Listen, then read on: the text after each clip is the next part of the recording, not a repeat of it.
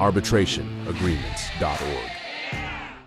Mediation is like this magic potion for communication troubles. You know those long, exhausting battles in court, the ones that drain your wallet, consume your energy, and leave you feeling defeated. Yes, those. Mediation can be an amazing alternative. Now let me share some statistics with you. Who doesn't love a good stat? Did you know that according to studies, over 70% of mediation cases get resolved? That's right, 7 out of 10 times. The issue is settled without stepping into a courtroom. Now think about it. If you were to head into litigation, it could take months, maybe even years before you reach a resolution. Mediation, a few sessions, maybe a few weeks or months, but definitely not years. And here's another cool fact for you.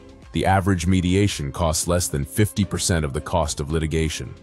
I mean, imagine what you can do with all that saved money. Maybe treat yourself to a vacation, or perhaps just sleep better at night, knowing you haven't blown your savings on legal fees. And one of the amazing advantages of mediation, it saves a lot of it. Gone are the days of sitting in a courtroom waiting for your turn, or going through a seemingly endless cycle of legal paperwork. But what I truly love about mediation, it's not just about saving time or money. It's about reducing stress. Court battles can be nerve-wracking. The uncertainty, the hostility, the fear of losing.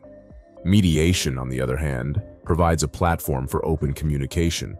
It promotes understanding and collaboration, aiming to find a win-win situation for everyone involved.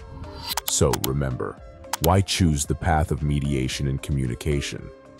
Because it's efficient, cost-effective, and most importantly, it nurtures relationships rather than breaking them.